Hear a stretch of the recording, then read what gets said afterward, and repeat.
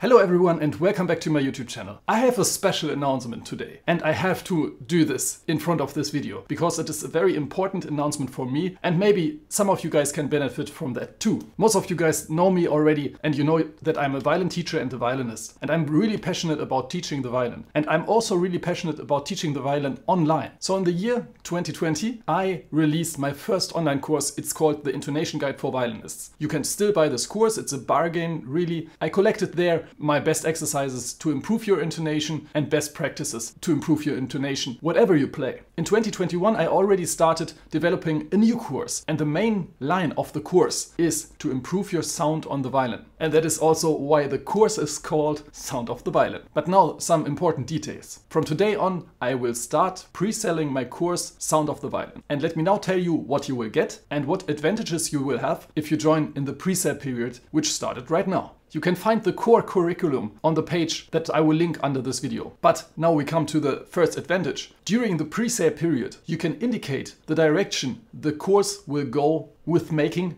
topic suggestions. So if you have a specific question or a specific topic you want me to elaborate on, you can suggest that topic and I will make a video for that if it fits the topic of Sound of the Violin. Those videos will be added to the curriculum as well. So what we basically do, we can refine the course together. That's one reason I'm very thankful for everyone who will join the pre-sale period, because I need you guys' feedback to make this course really an exceptional experience for everyone. The second advantage is, if you join during the pre-sale period, that I will give you a huge discount on the final price of the product. So you can now jump on the course for 30% off the original price with the code PRESALE30. If you click the link in the description under the video, the discount is already applied and you can just go to the checkout page and get the course for 30% off. The finished curriculum will include over 25 video lessons. Every lesson includes PDFs, sheet music, printable and downloadable, and also I will make for every exercise I give you a play-along video.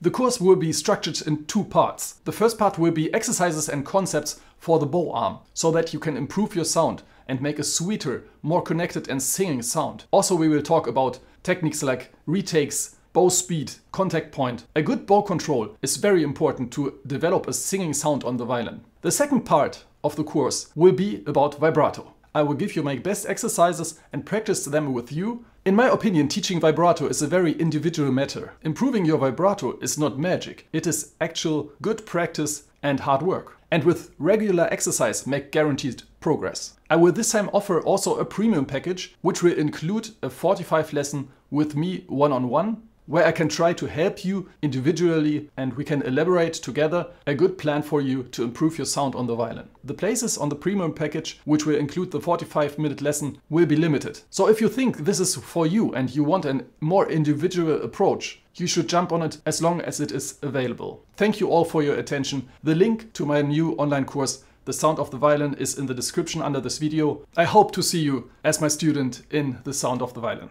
Have fun with the video. Hello everyone and welcome back to my YouTube channel. In this video I'm going to talk about the Twoset violin performance of the D minor Violin-Concerto by Johann Sebastian Bach. This work by Johann Sebastian Bach is very close to my heart. I played it a lot in the past and I'm very curious to find out how Brett and Eddie played this piece, because there are some things like historical informed interpretation and also maybe Baroque instruments or gut strings. I don't know. I don't want to spoil anything. You guys know more than myself, but I will keep an eye on that as well. Also on the interpretation, technically playing style wise, but I'm very sure they will harmonize well together. They are such a great team and I think that will express itself also musically. That being said, there's something new here. And this is this guy right here. This is a microphone from the company Streuff. And this is a sponsored product which I received for now for free. And this is not just any microphone. This is a top class microphone. I would even say Streuff is the #1 manufacturer for small condenser microphones. And that's not just my opinion. I talked to studio owners, audio engineers, and they always recommended to me this company for a small condenser microphone. But especially for recording instruments and the violin, which is not an easy instrument to record. So I'm very curious what you say about the sound quality of my videos from now on. This is the new microphone. Check out Streuff the company who built this amazing microphone. I'm very much looking forward to record with this microphone in my summer holidays. I already have plans for that. I practice some guitar parts. I have a cover in the making, maybe not just one. I will have to see how many I can manage to record in the holidays. But the first tests with this microphone are just amazing. You can check out the specs on their homepage in the description under this video. Streuff also has a very entertaining and interesting YouTube channel. Go there and subscribe to them if you are interested in recording the violin with one of the best microphones for that purpose. So let's dive into the video. So the Bach D minor concerto took place after the Mendelssohn Violin Concerto played by Brett Young and before the Paganini Violin Concerto played by Eddie Chen. I'm very curious to find out about this performance.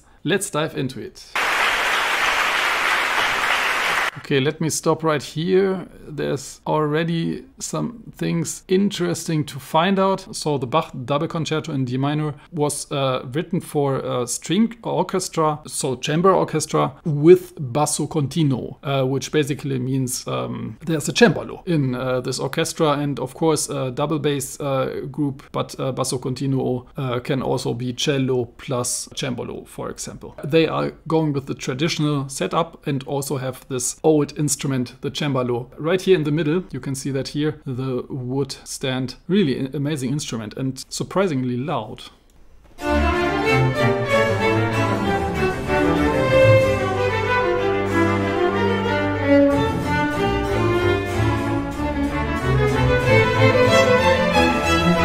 Yep. One thing I have to say at this point, because we are here on an educational channel, in the Bach Double-Concerto, it is the second violin which starts. I think all the movements. For the first movement, the second violin starts and the first violin enters later. That might let you think the second violin is the first violin, because normally the first violin starts, right? Not in this case. The second violin starts from the D string and the first violin starts from the A string later. And also what is interesting in this concerto and also other Baroque violin concertos is that the violins play in the tutti in the beginning. So they play together with the first violin, together with the second violin. There's literally no difference to the solo violin part and the tutti part in the beginning until the real solo part starts, which then differs to the instrument groups.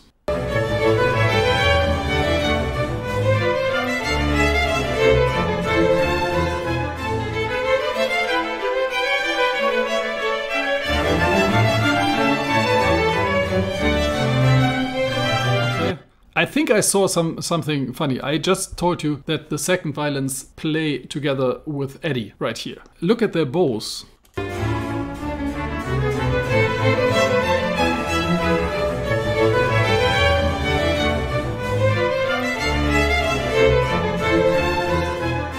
Just in the end, I think they have different bowings.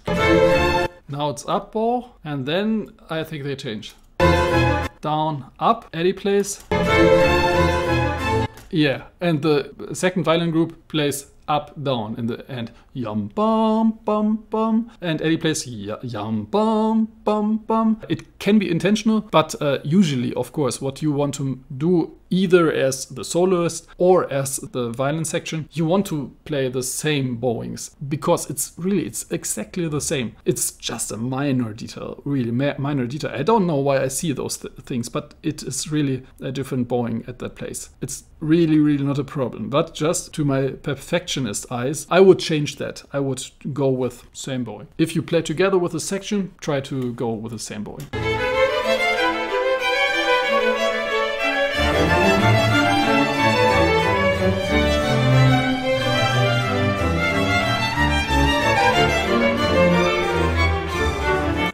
Yeah, and that was the cembalo, as I mentioned before. I'm always amazed how powerful this instrument is. The cembalo is a plucking instrument, so the strings are plucked, but it's not like a piano where the hammer is hitting the string. It's really a plucking instrument. That's also why the sound is so different. It's so sizzling, it carries so much against a whole string orchestra. It's an amazing instrument, and I'm somehow sad that it's mostly only used in old music. To me, it should be used much more often.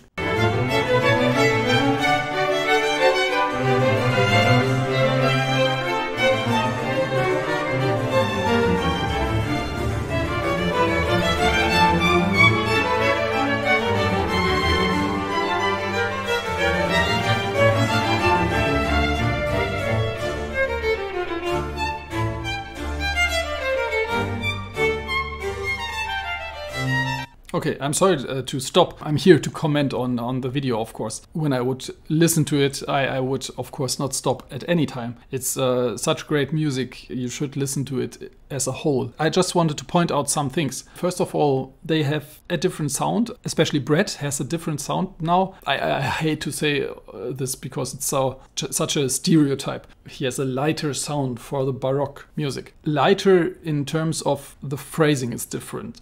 So the notes don't have so much sustain. Every note has a small belly. Also, the vibrato is much less than when he played, for example, the Mendelssohn Violin-Concerto, which is also something you usually do when you play Baroque music. Historically, it is proven that at that time the vibrato was more likely used for emphasizing some moments. It's an expression tool which you don't use all the time. I can see he still uses vibrato right here on nearly every note. You can see he uses a small vibrato on every note to warm up the sound. And that is a thing you should also usually do when you play a modern instrument and perform Baroque music. Because if you play completely without vibrato, especially the E string sounds very pale and very thin. And that's not what it sounded back then. The instruments were different and especially the strings were different. They played wound gut strings in the time of Johann Sebastian Bach. So if you want to go close to the style of that time with modern instruments, you have to a little bit warm up the sound with a vibrato. And regarding the use of the bow, the length of the notes, the first recording I heard from this concerto was a recording from Yehudi Menuhin and George Enescu, his teacher and colleague, playing this wonderful concerto together. It's an amazing recording, but it is far from being historically informed in the modern sense. It's played with a lot of vibrato and also in a very romantic way, but it's an amazing recording. For example, the solo. What Eddie does here, he plays the notes a little bit. So there's a lot of air between the notes, and the romantic way isn't to play that. So Menuhin and George Enescu played it much more like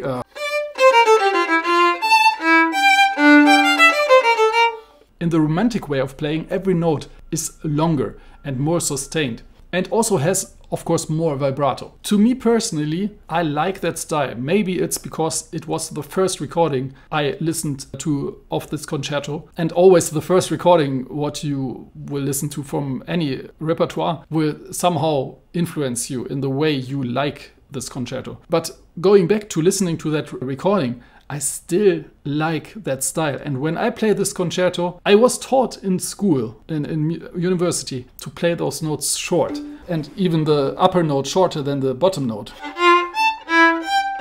Not so extreme maybe, but in this direction. The bottom note is the bass note. And why should we play the upper note louder? Or in the same dynamic? That's an argument you can make. It makes sense rationally. But to me, for my feeling, this interval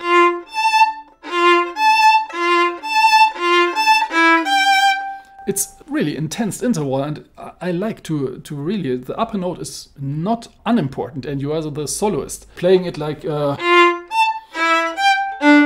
I'm exaggerating, it's not so much my taste. Brett plays it, I think, in a very good manner, in a very balanced way. It's not too loud, it's not too different in dynamic, it's not over exaggerated that he tries to play lightly or something, and he also adds a little bit of vibrato to compensate for the fact that we don't play on gut strings right here. In the musical decision part, I am very much on his side, or their side. I think they talked about that also before that concerto, how you want to play it. More vibrato, less vibrato, shorter notes, longer notes. I think it's a well-balanced approach, interpretation, which you cannot go wrong with, because you are not going extremely on the Baroque side, trying to be the historical informed performer, and also you are not over-romanticizing this music, which is also something you should nowadays be careful with. But as I said before, the recording of Yehudi Menuhin and George Enescu is very romantic, and I like it. Let me show you just the beginning of the solo. So here we go. Here is the beginning of the solo, played by the great violinist Yehudi Menuhin and the equally great violinist and composer George Enescu.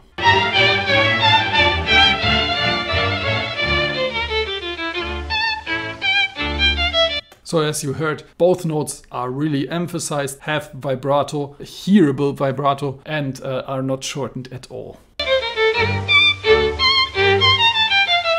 And I like it, I like it. Of course, they played on gut strings at that time when the recording was made, but this is not historically informed gut string style. That is the romantic gut string sound, which Menuhin was one of the greatest when it comes to that kind of sound. But let's go back to Eddie and Brett and see how it all develops.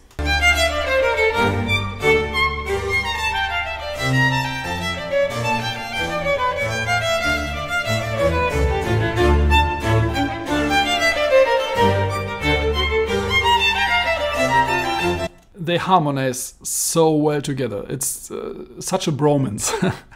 It's just amazing because you can hear they agree on how to play this concerto. Even though, of course, you always have to find some compromises between two people and the opinions, they really accepted to play it the same way, and they meld together so well. They are very individual players technically, and I think also maybe musically, but they both are so broad in their mind that they find the way to work together this interpretation. I think it's great to hear such things because oftentimes you hear this concerto performed by world-class violinists who are also at the same time very strong individualists, and they play and bring their individual taste and play style into those pieces, which is also great. It's nice to hear. For example, in the recording of Menuhin and Enescu, you can hear two very different styles and very personal styles of playing the violin. It's also good to have a common ground of interpretation, which Eddie and Brett, to my ears, have. You can hear that because the phrasing and the articulation of the notes is very similar.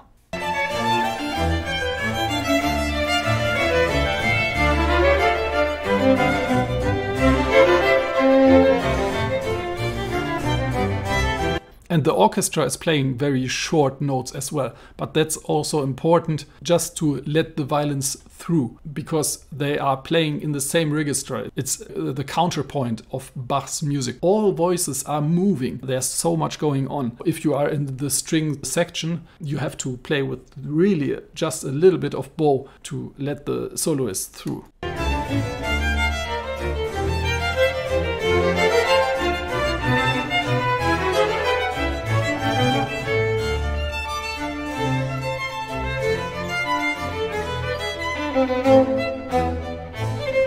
Okay, I heard there a little bit of a thing I always try to teach my students when I teach this concerto not to do. There's the section where you give the second violin the second solo entry. There's and before that, I think it's very important not to slow down. And I think I heard Brett a little bit slowing down before giving this melody over to Eddie. So let me just show you this place. So you would like to play in the end a little bit slower, this, but it's not the end of the phrase. The second violin continues on the next 16th note. So I think it's very important in the last bar not to slow down. If he did that, he did it very little, but to me it sounds a little bit like Eddie has to start again there, and that should not be the feeling. It should be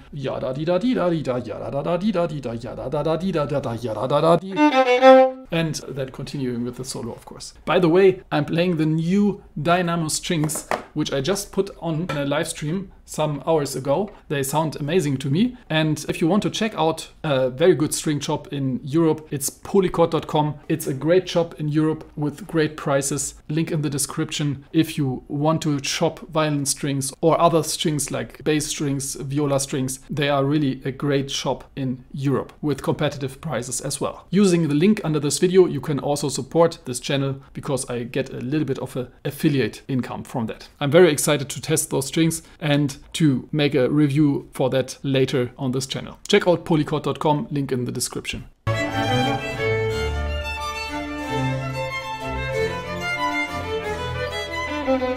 It's just a little bit. The second last note, a little bit is maybe a little bit longer.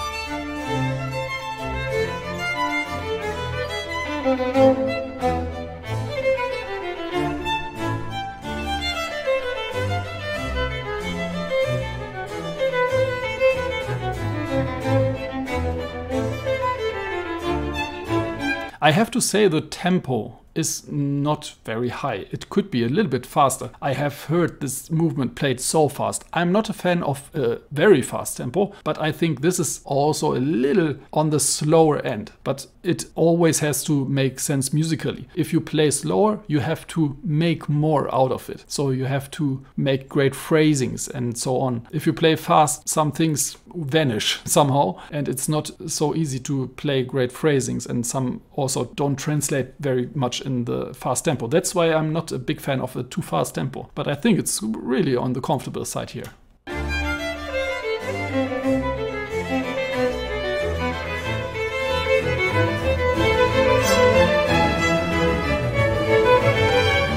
They slowed down a little bit in the solo sections, so it's now a little bit faster again.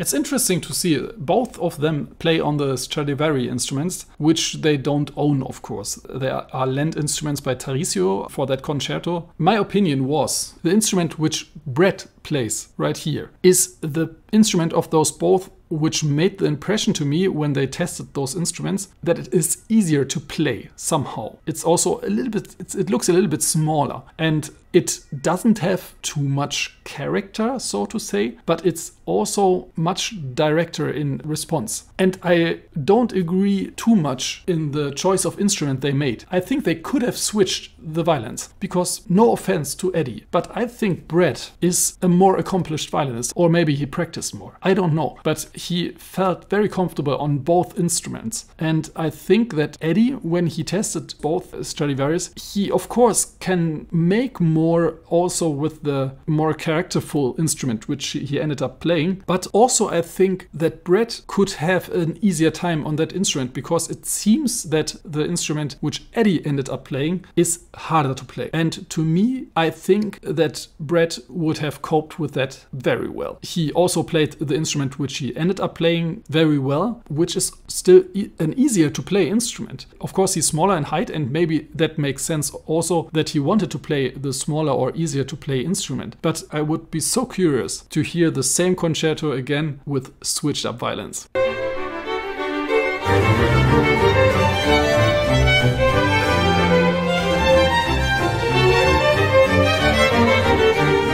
Very nice, the swelling of the sound, very, very Baroque style. It's great. This swelling of the note is oftentimes used in historical informed performances, because there is a technique which is called messa di voce, which is an old technique used at that time, especially by singers and especially by castrati, which are those guys which get removed their balls, and then they can sing with the power of a man, but with a very high register, really high notes with a lot of power. And they used this messa di voce, which basically means prepare your voice for the crescendo, the big crescendo, and then they can show how big of a sound they have. And we can do that on the violin too. When we start a long note, we start the note rather controlled, so messa di voce. And then we develop the sound during the note, going to a good forte sound. And if we are talking about a combination of old historical informed performances and new techniques, you can also add a little bit of vibrato at the peak of the note. But the original messa di voce was without vibrato.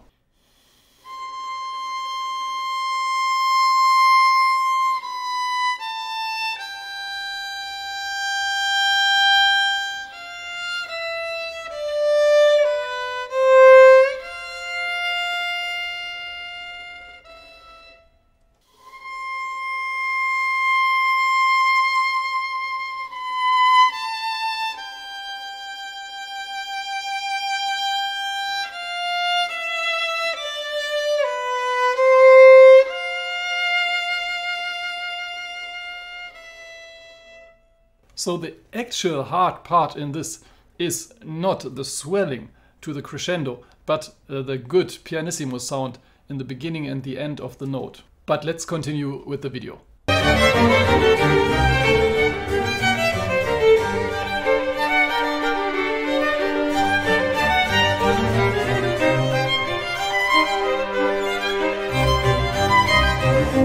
I'm hearing they can play the concerto, of course. It's not a hard concerto to play. You can play that when you are an average student, still in your high school years. You will play this concerto and you will enjoy playing this concerto. But there are some places where you have to go to second position and back again, which are a little bit hard to make sound easy, because we as violinists, we don't like to play in the second position. So in this place, second position and back to third. There's basically no other way around that. You cannot play this place without the second position. In tempo, it doesn't make sense. So I know there's a difficult place there, or a place where you have to go with the uncomfortable fingering, but I think it could sound a little bit more on the really well prepared student side. They are very concentrated to not screw up these places, because they are not easy. I mean, they played a lot of repertoire for them at that day. Brett played the whole Mendelssohn, and I'm assuming that they didn't practice the Bach Double-Concerto that much, and they also choose this concerto to play together because it's not so much work to put together. But yeah, in my opinion, those places could sound a little bit more effortlessly and also a little bit more expressive. You can see with Brett that he plays this place somehow of timid.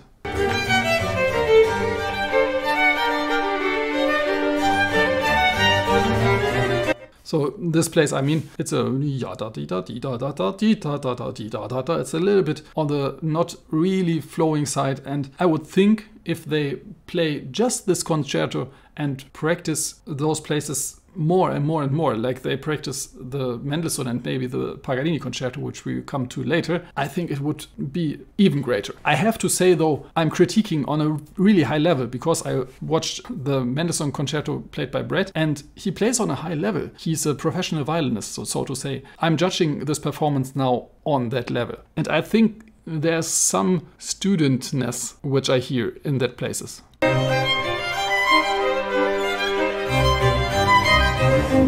I don't want to go into every small detail of here he slips a little bit or here's some bow noise, but there was a bow noise there when Brett played that part. That occurs oftentimes if you are not really comfortable with your fingering and with the plays in general, of course. But he also seems to have a little bit of problem with the E string of this violin. It was not the first time I heard that or a similar noise from him in this concerto right now.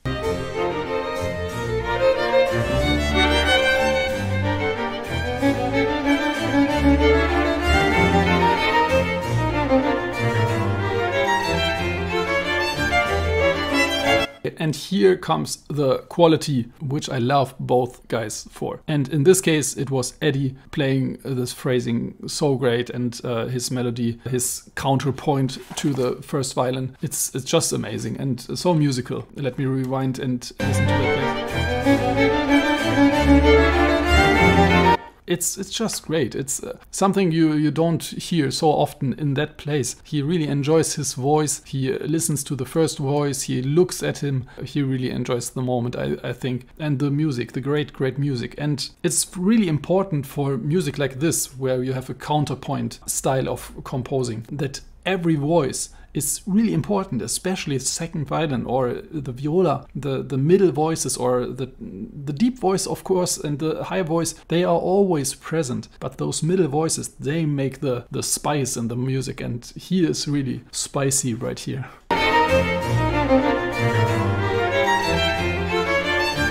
So nicely phrased from Eddie. Really great.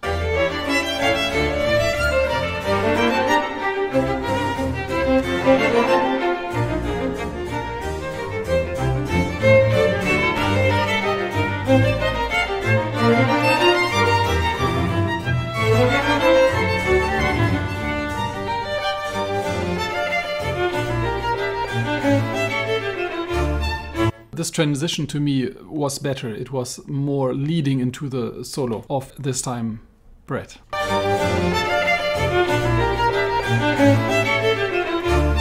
Ya da da da di ba ba ba bum bum. It's a good connection there.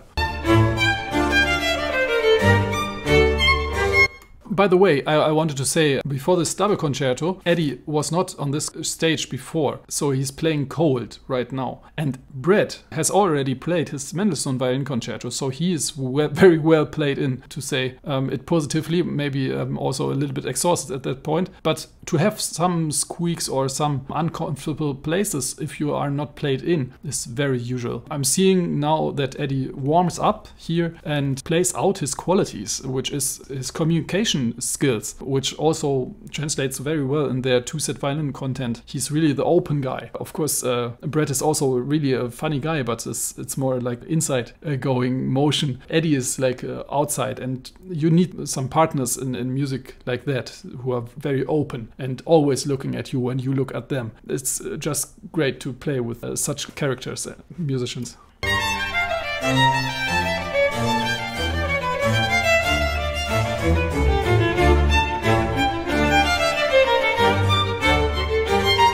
And for that place, I even prefer the phrasing of Eddie, I must say. Brett was very short with his notes in this entry of the solo, and Eddie has a little bit more of a smoother entry right here, and the high notes and the lower notes are better connected. Just my taste.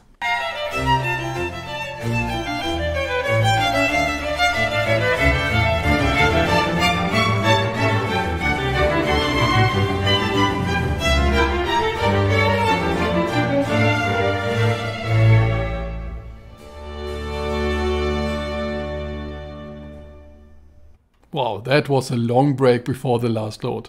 Bom, bom, bom. You can do that, but yeah, beautiful, beautiful, just beautiful.